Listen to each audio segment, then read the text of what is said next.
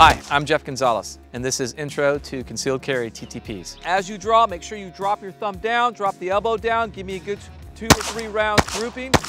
My background comes from Naval Special Warfare. As I work my draw stroke, engage the target, and I recognize that I've run dry, I'll strip the magazine, get my fresh mag, seat it, cycle, come back up on target, and finish the drill with 2 rounds. One of the things that's unique about my background is the sense that I actually was required to carry concealed in the performance of my duties overseas. I don't care where you come from, I don't care what you do, I don't care what uniform you may or may not wear. All I care about is your performance. If you're not meeting the standards, we need to figure out why. We need to sit in there and diagnose, split it apart, tear it down, and rebuild it so that you do meet the standards.